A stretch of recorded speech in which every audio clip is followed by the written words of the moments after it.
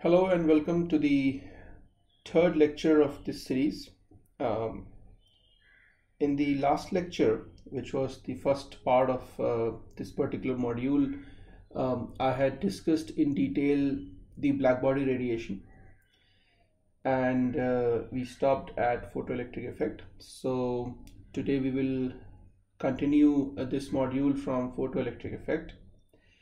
Um, Photoelectric effect, in fact, provided, I would say, a direct confirmation for the energy quantization of light, or in some sense, it was among the first observations made showing that um, that um, there's energy quantization or energy, the light energy is quantized.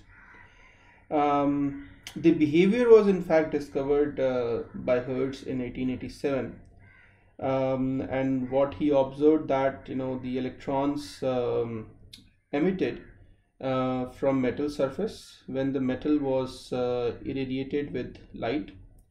Um, in fact, several observations were made before Einstein pitched in 1905 and published this paper on photoelectric effect explaining the behavior. For instance, what was shown that if the frequency of the light is below a certain threshold frequency, and this threshold frequency was found to be a function of metal, sorry about this.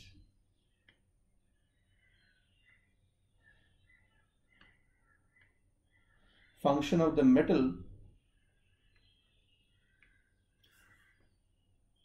So the threshold frequency was found to be the function of the metal that you choose. So if the frequency of light, here the frequency of light is nu, nu naught is the threshold frequency, which is a function of the metal that you choose. And if the incident frequency was less than the frequency or the threshold frequency, there was no electron emission. No matter what, no matter for how long you have the light exposed over the metal surface, there was no electron emission. This was found by Philip Leonard in 1902.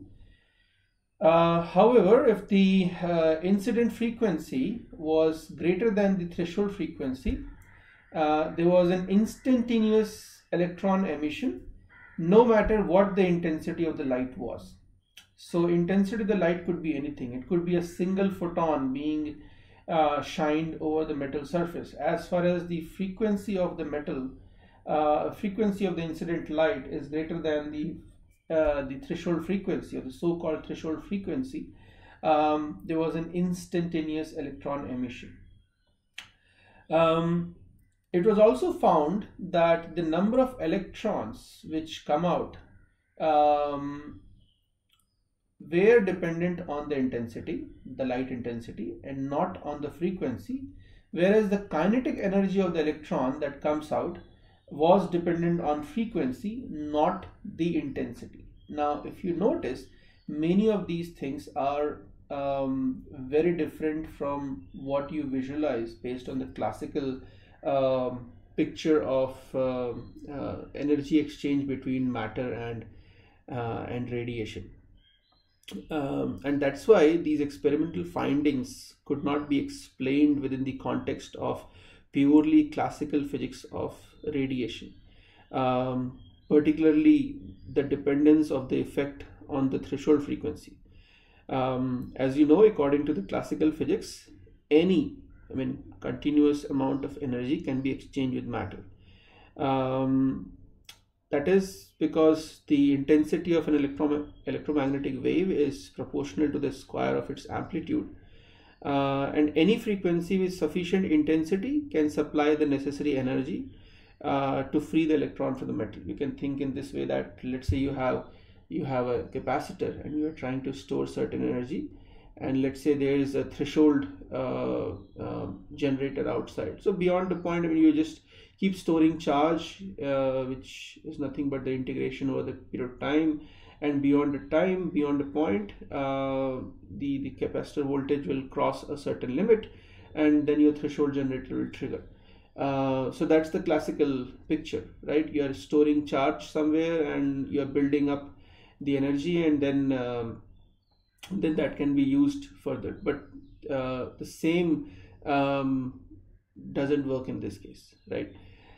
Um, I mean, so at that time the question was, what will happen? Let's say if you use a weak light source. Weak light source means you have very few photons or very few, light particles, which you call photon, are coming out at a time. I mean, in classical sense, weak light source means very dim light, right?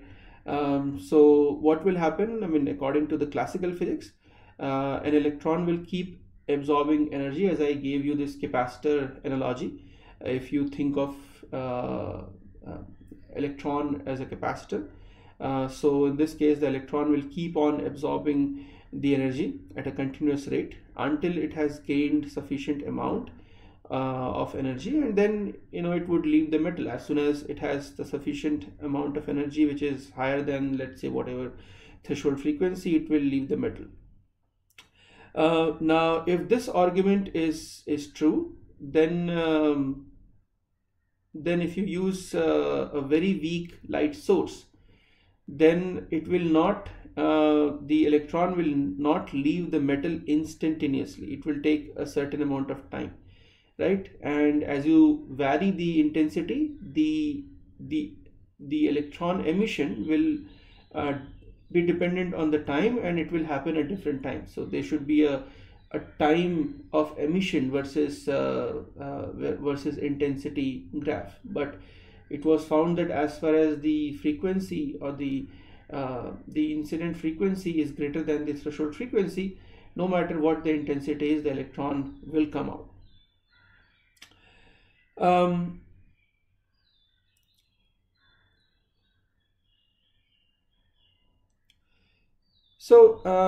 I mean, that was shown by by doing experiments with extremely weak light sources at that time, with light sources possibly producing few photons at a time, and no matter how weak it is, the electrons would come out.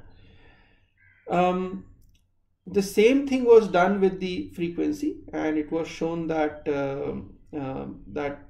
I mean, no matter what you do with the intensity, but if the frequency is less than the threshold frequency, the electron will never come out.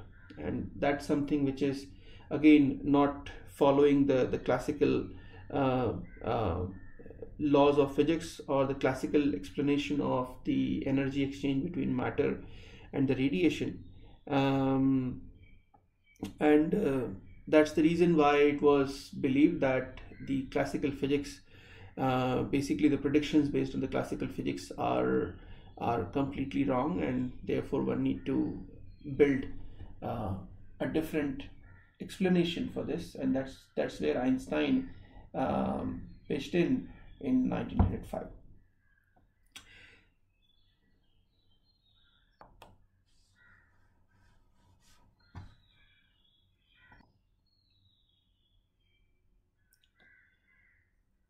So Einstein was inspired by Planck's quantization of electromagnetic radiation, and in 1905 he kind of succeeded in giving a theoretical explanation for the dependence of photoelectric emission on the frequency of the incident radiation. So what he did, he assumed that light is made of these the corpusculus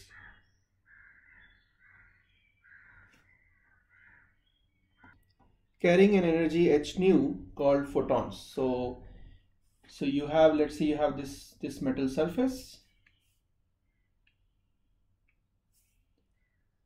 You have this metal surface, and let's say the work function of the metal surface is W.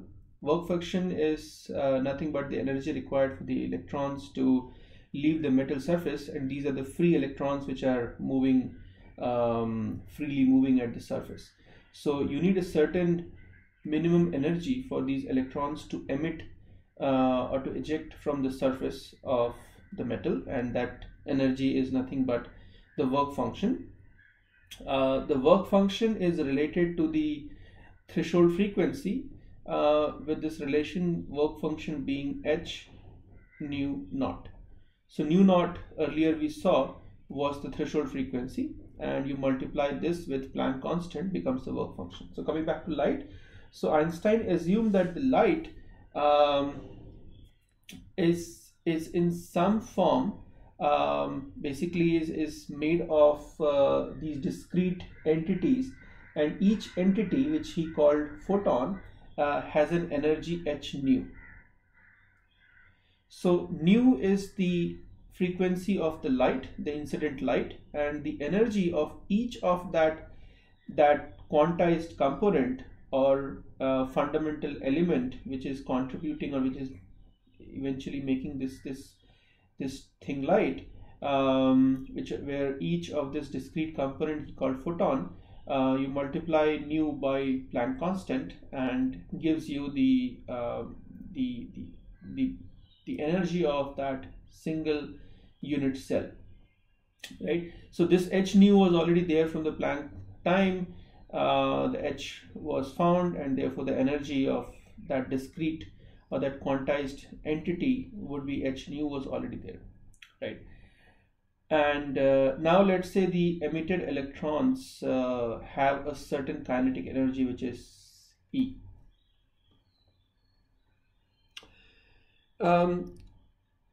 So as we discussed, what happened when a beam of light of frequency nu is incident on metal, each photon transmits all its energy h nu to an electron near the surface.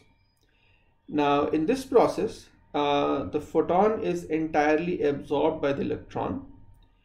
The electron will then absorb energy only which is required, to get out, irrespective of the intensity of the incident radiation. And if h nu is larger than metal's work function, the energy required to leave or for the electron to leave the metal surface, which is nothing but the work function which I just told you,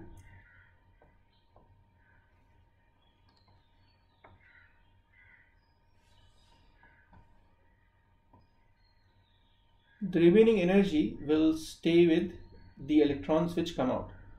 So in that sense, you can write this relation that the incident energy, which is h nu,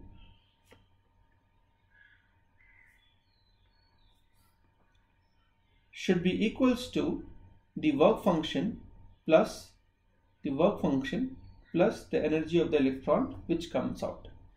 And now if the h nu is less than work function, no electron will come out, right?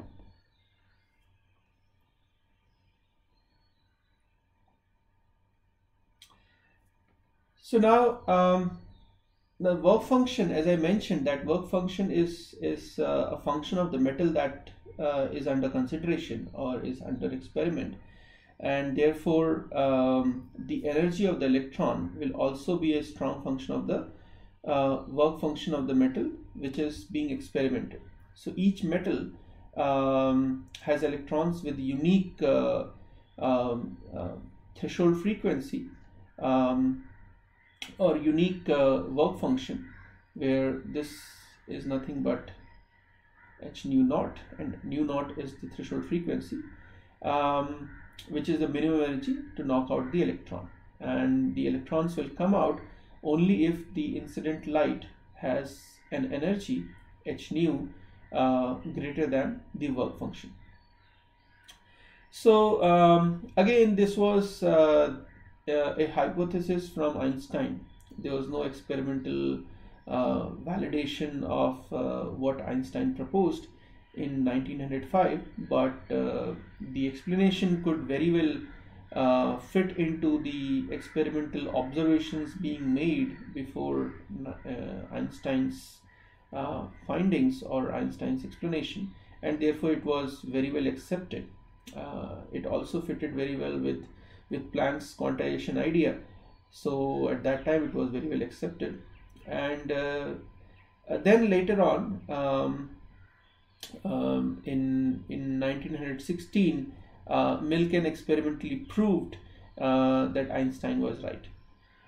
The setup that you see here, this setup is nothing but the setup which many experimentalists, including Leonard, used before Einstein to show this frequency effect. So what do you see here? You see this is one metal surface on which the light is incident. Then this is an inert chamber. So basically if the electrons are emitted, they will move towards the other potential. So let's say if this is negative, this is positive, so electrons will leave out of the negative surface and the electrons will drift towards the positive charged surface. And then you have, so this should be positive, this should be negative. And then you have a bias, which is this, and an emitter, which is to measure current. If there is an electron flow, if electrons come out, there will be an electron flow, and therefore you have an emitter. So now if you have light which is incident on the surface, and if the light frequency h nu is greater than the work function of the metal, then electrons will come out and you measure certain current.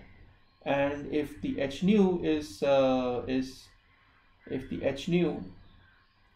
equals to W, then the electrons will not have enough kinetic energy, or will have no kinetic energy, and therefore the electrons cannot drift. If the h nu is less than W, then of course no electrons will come out, and therefore no current will be seen across the emitter. So this was the setup used at that time to basically show that there is some relation to the incident light. And as I told you, that when the intensity of this light was played, no change happened. I mean, you will see change in the current, but there was no relation with the wavelength when you play with the intensity. So good. Let's now move to the next module, but before that let me summarize that this was another experiment where or another key finding and observation of that time, which basically demonstrated a very interesting or very different behavior, in terms of light matter interaction, which could not be explained with the classical physics. And an electron emitting out of the metal surface because of incident light further shows a very different behavior, or in some sense the particle-like behavior of the light, which we'll discuss again in the next slides.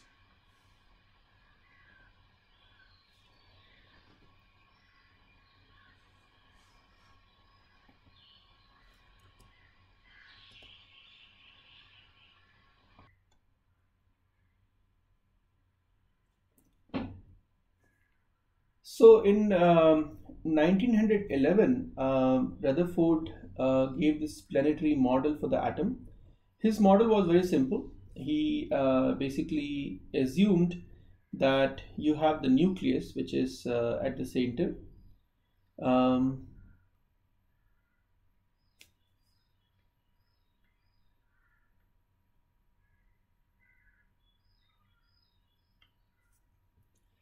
So you have the nucleus, which is at the center, and then you have these. So the nucleus is positively charged, and then you have these electrons which are negatively charged, and they are revolving, or they revolve around the nucleus, like it happens in the planetary motion. um, so this happened, after the neutron was discovered, or the nucleus was discovered, and then it was kind of a logical build up further to somehow explain. Then he said, okay, the electrons are negatively charged, the nucleus or the neutrons are positively charged. When the nucleus is positively charged, you have the neutrons and protons. So therefore the nucleus is positively charged, and therefore the electrons which are negatively charged cannot be inside the nucleus, and so the electrons must be revolving around the nucleus. Well and good, but not completely correct. It explains possibly the hydrogen atom, which has one electron, but it cannot explain bigger atoms which may have multiple electrons. Then in 1913, Bohr pitched in, and he said that no, it has to be something different. And again, he borrowed this idea of quantization of energy from Planck's and Einstein's work. And so he again proposed, or I would say it was his hypothesis, that instead of continuous orbit as Rutherford proposed, so Rutherford's idea was that, let's say one electron is revolving in some orbit, and the other electron is revolving in some other orbit, and the other electron is revolving in some other orbit. Bohr's idea was that in place of the continuous orbit as shown by Rutherford, it must be discrete sets of circular orbits with certain energy associated with each of the orbit. So his idea was that, let's say you have a certain circular orbit for a few electrons, another circular orbit for a few other electrons, another circular orbit for another electron, and all these orbits must be spaced by a certain discrete or quantized energy, a fixed energy gap. So when they are quantized, when they are spaced by discrete or fixed energy gap or quantized energy gap, we are also telling that the angular momentum, which is a function of this number n, would also be in the integer multiples. So if the electron remains, his idea was that the electron remains inside a given orbit, then it would not radiate energy. Emission or absorption of the energy or the light will happen only if the electron jumps from one orbit to the other orbit, and that emission or absorption will be because of the change in the energy of the electron moving from one orbit to the other orbit, and therefore the energy emitted or absorbed by the photon would be En minus Em equals to h nu. So let's say if h nu is the emitted photon, then En would be an energy state which is higher to Em. So let's say if this is En and if this is Em, and if the electron jumps from this orbit to this orbit, there will be a photon emitted, and this photon is h nu. So h nu is nothing but this energy minus this energy.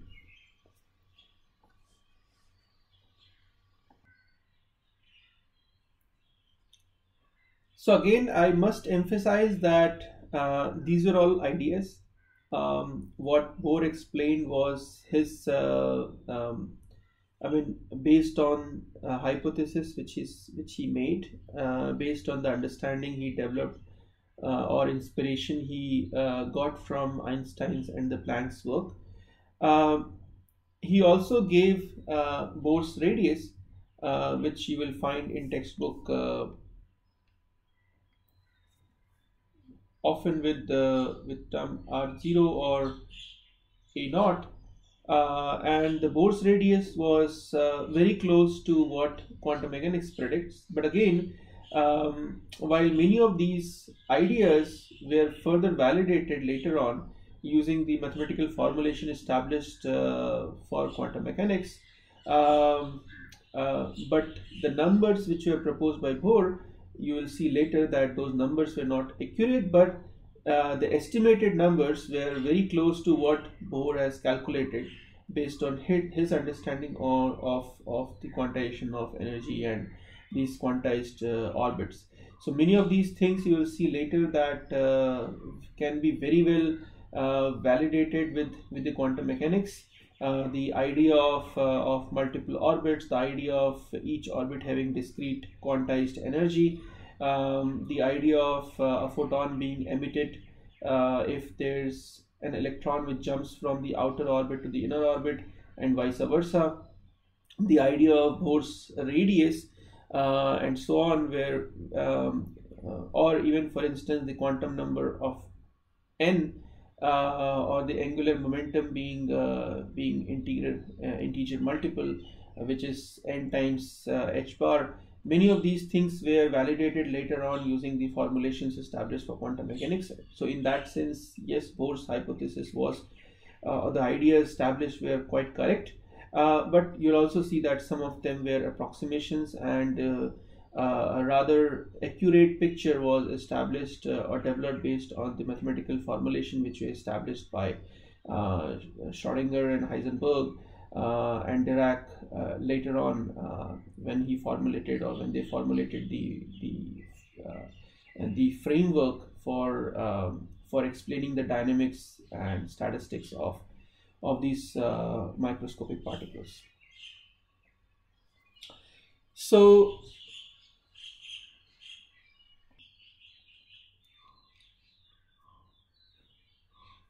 in 1926, Compton provided the most conclusive confirmation of the particle aspect of radiation.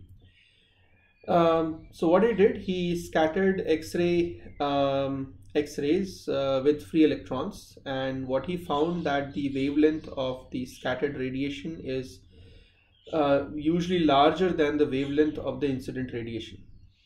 Now, this you can explain only if you assume X-ray photons behave like particles.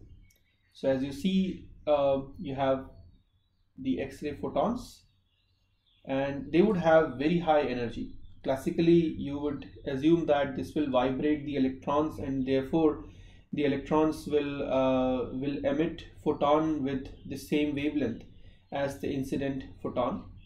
But what was found to be very different, what was found that you have the electron scatters in the other direction, and as a result of this you have a scattered photon which also comes out from the scattering process, and this scattered photon has a wavelength which is different than the incident photon wavelength.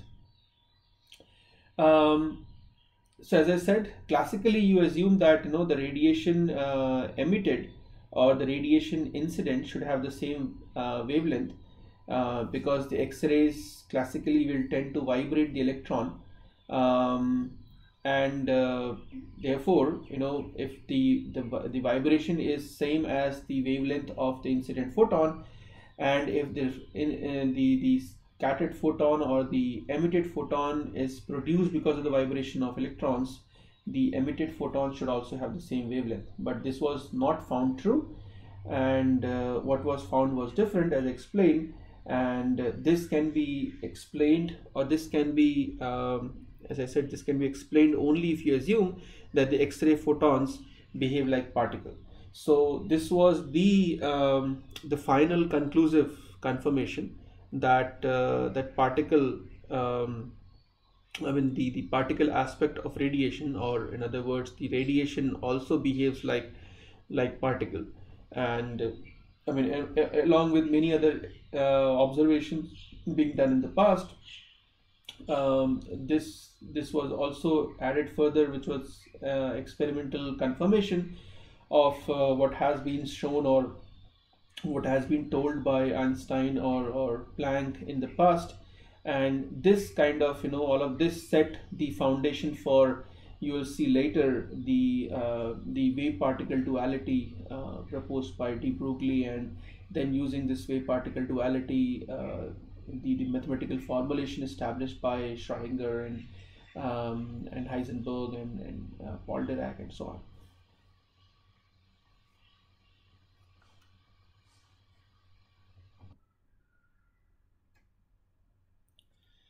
Okay, so moving further, um, as we have seen so far in the photoelectric effect or the Compton effect, radiation exhibited particle-like characteristic in addition to its wave nature.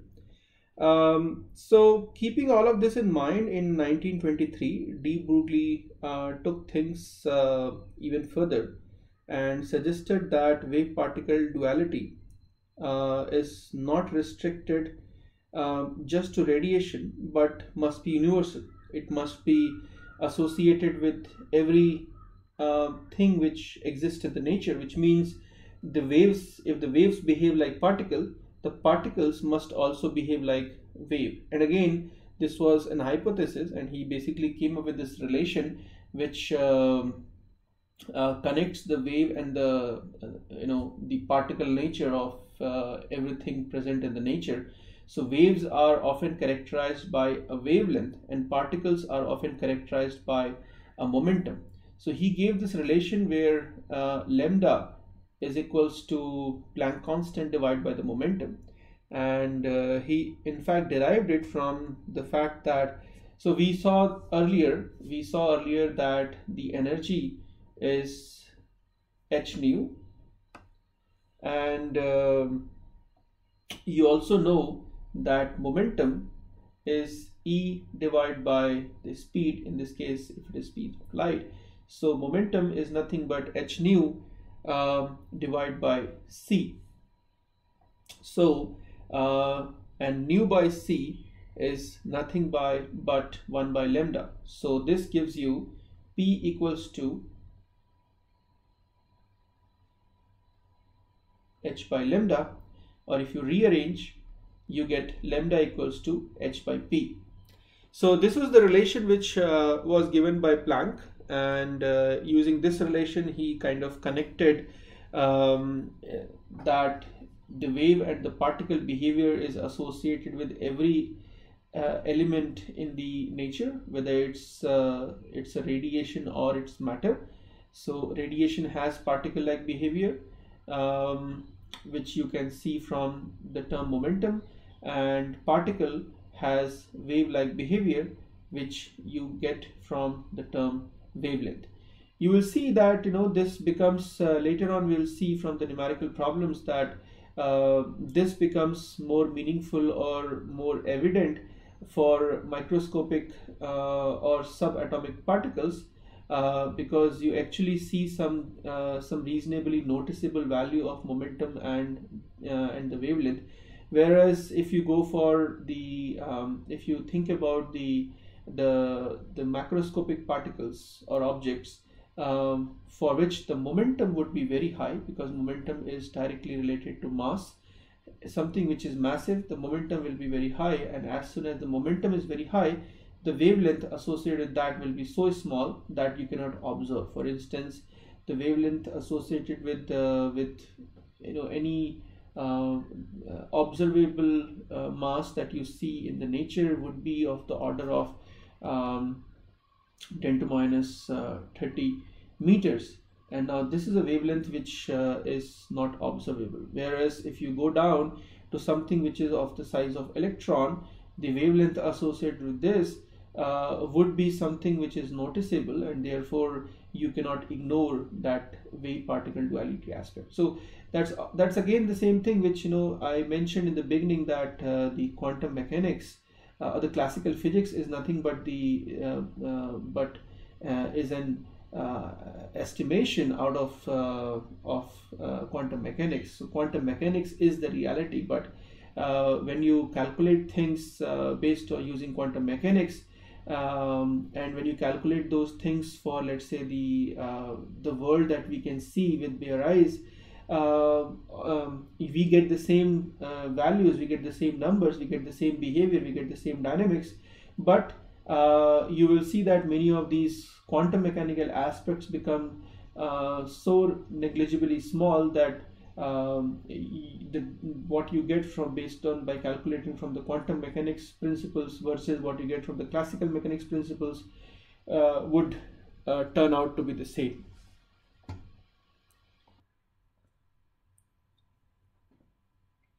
So wave-particle duality hypothesis of de Broglie was proven further, or in other words, the wave nature of particles was proven further by Davison, Germer, and Thomson in 1927 from these experiments, where in Davison-Germer experiment, what the group did. So they, for instance, they scattered a beam of electron, a 54 electron volt monoenergetic, means all the particles have the same energy, beam of electrons, and they actually had shown a diffraction pattern. Now think in this way, that if metal is a clean surface, and if you irradiate with electrons, they should basically go back with the same angle.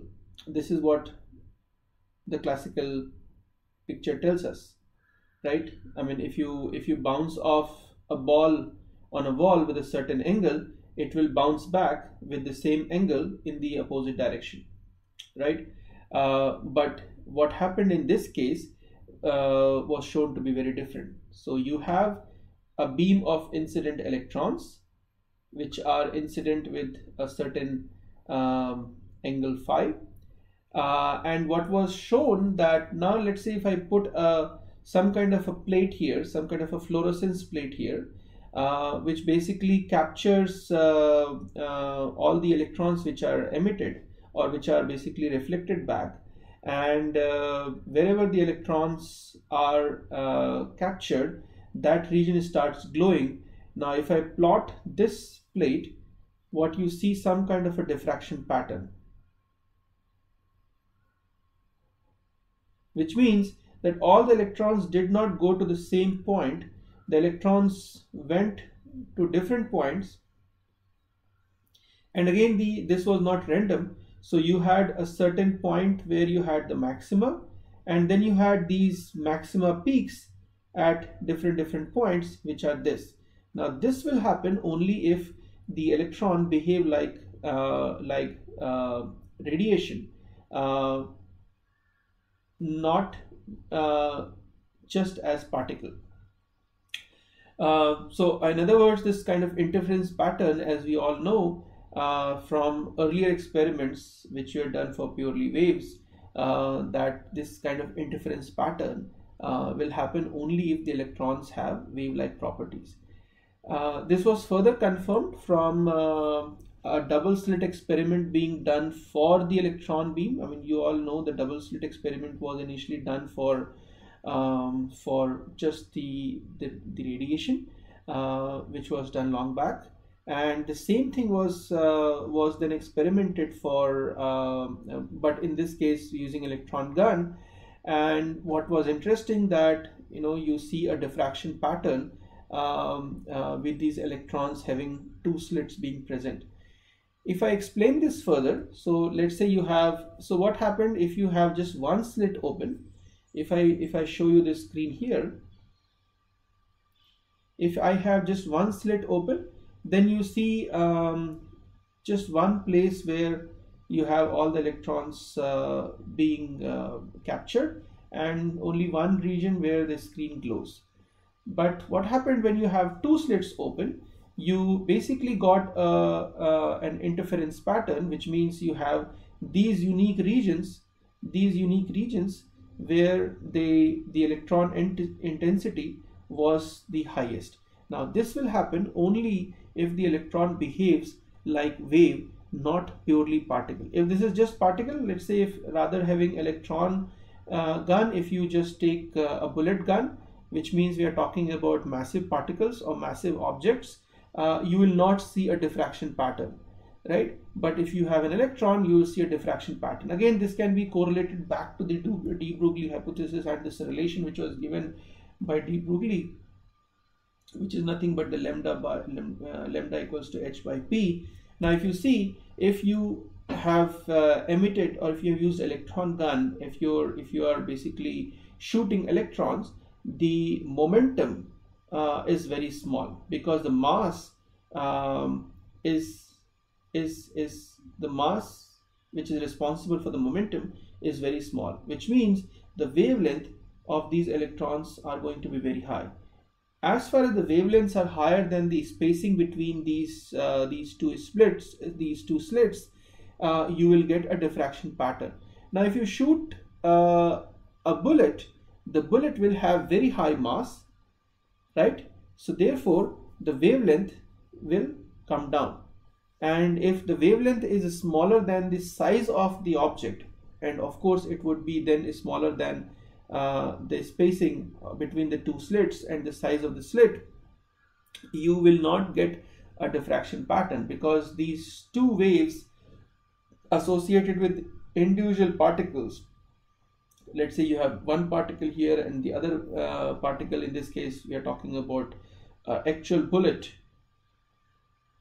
the wave associated with this is just confined to its boundaries, and this spacing is much, let's say this spacing is L, and if L is much greater than lambda, then you will not see a diffraction pattern. So in reality, the wave is associated with these macroscopic particles as well, but since the spacing between the macroscopic particles is far greater than the wavelength associated with it, you won't see interaction between the two waves. Whereas when you have an electron which has very small momentum and therefore much larger wavelength, and also much larger wavelength compared to the size of the particle and the spacing between the two particles, the waves are bound to interfere with each other, and when they interfere, they are going to form these kind of interference patterns.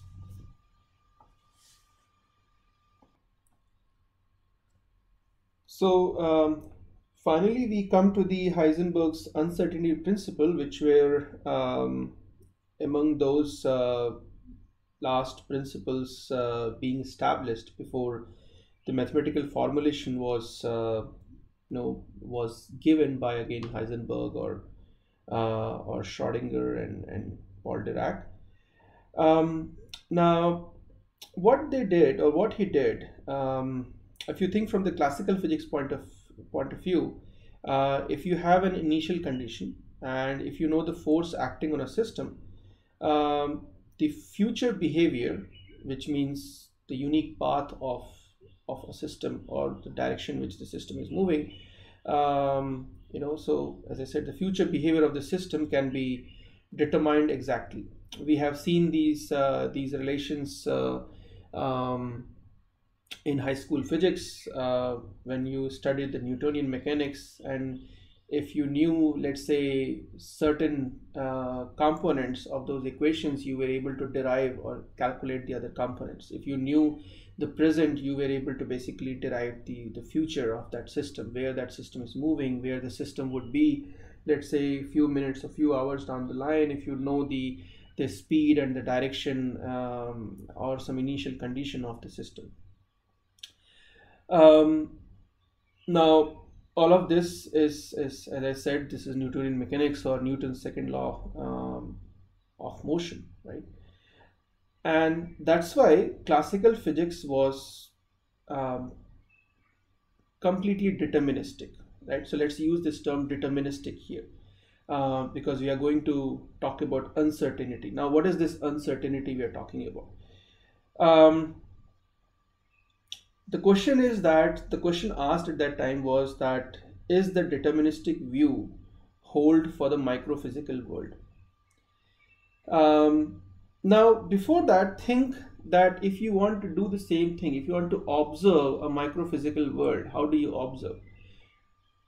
You observe by physical means, like let's say if you want to observe, or even let's say if you want to observe things in the macroscopic world, how do you observe? Let's say I see a train moving from point A to point B. How do I observe? I basically see that the light reflects back from the train, comes to my eyes, and I get that reflected light to my eyes as a function of time, and therefore my brain processes where the train was at point A and where the train will be or is eventually is at point B, and using this information I process the speed or the time it took and so on and so forth. But the fundamental thing here is that there was an exchange of, or the interaction of radiation and matter in the process of I observing the train. If I am seeing the train, the light reflected back from the train and came to my eyes. If there is no light, I can't see the train, I cannot observe the train. So there was a radiation which was basically incident on the object which I'm observing, and that incident light reflected back and came to my eyes, right? Now imagine the same. So I mean the object is heavy, of course, bulky, and the incident light would not have enough energy that it can change the object. It can change the direction of the object. The object has very high momentum, right? And therefore the kind of energy required to change the direction of the object in the macroscopic world would be very high, and that's not possible by a few incident photons on that object, right? Whether it's a train or an elephant or a bullet or whatever.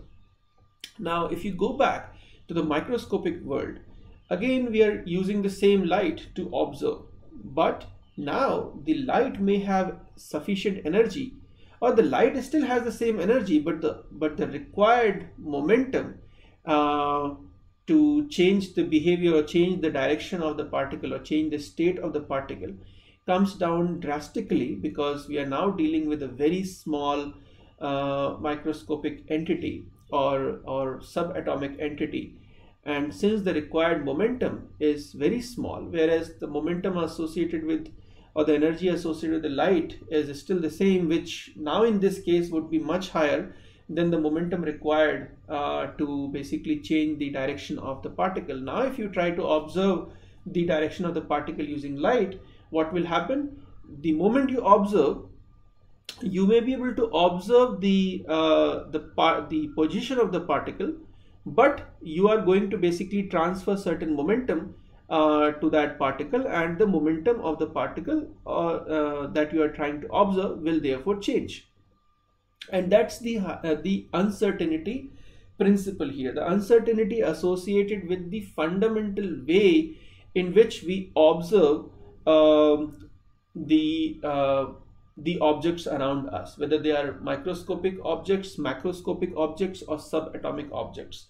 The exchange of energy is inherently inbuilt in the laws of physics, but the exchange of energy at the macroscopic level is so small that the behavior of the particle or the object that we are observing will not change at all, whereas at the macroscopic level or the subatomic level, the change in the behavior will be noticeable. And that's why if you are trying to probe the position of a particle, you are by default going to change the momentum of the particle, and that's why this uncertainty principle. So what this uncertainty principle tells, so let's say if you have x component of the momentum of a particle, that you are trying to measure, and the uncertainty in the measurement of the momentum is delta p, and you're trying to measure the position of the particle, the uncertainty in the measurement of the position will be related to this relation, which is delta x delta x times delta p will be greater than equals to h bar divided by 2.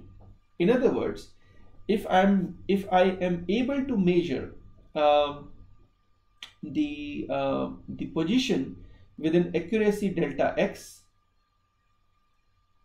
then delta x is related to the accuracy with which I measure the momentum is going to be, the delta x will always be greater than h bar divided by 2 delta p. Or in other words, if the accuracy in the momentum is delta p, the accuracy in measuring the position is going to be h bar divided by 2 times delta p. Now this is valid for all reciprocal quantities. It could be position and momentum, it could be energy and the time. Now this is fundamental to the nature. If you are trying to, for instance, measure the energy of a particle, then you won't be able to measure. So let's say if you are able to measure, if you are trying to measure the energy of the particle, you won't be able to measure the time at which you get the energy of the particle. But before that, let's come back to this. What does, let's try to elaborate this further. What does it mean? What this relation means? This relation means, or if I write it differently, delta P is equals to or greater than equals to h bar divided by 2 times delta x.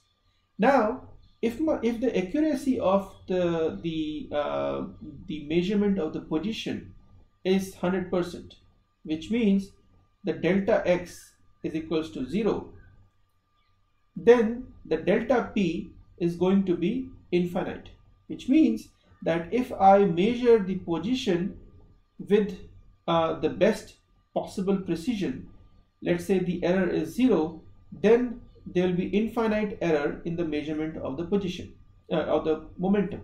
Similarly, if I can measure the energy of a particle with error being 0, right, then the time at which I measure the energy would not be known to me, which means the error in the time will tend to infinity. What does it mean? It means that the time at which I measure the energy would not be known to me.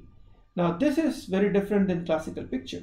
In classical picture, you can measure this and this with excellent precision at the same time. You can measure this and this with excellent precision at the same time. But the moment you come down to macroscopic world or subatomic world, you cannot measure these reciprocal entities or reciprocal quantities at the same time, and the relation between the error of measuring the two is the Heisenberg uncertainty principle, and the product of these errors will always be greater than h bar divided by 2, where h is nothing but h bar is h by 2 pi and h is the Planck constant.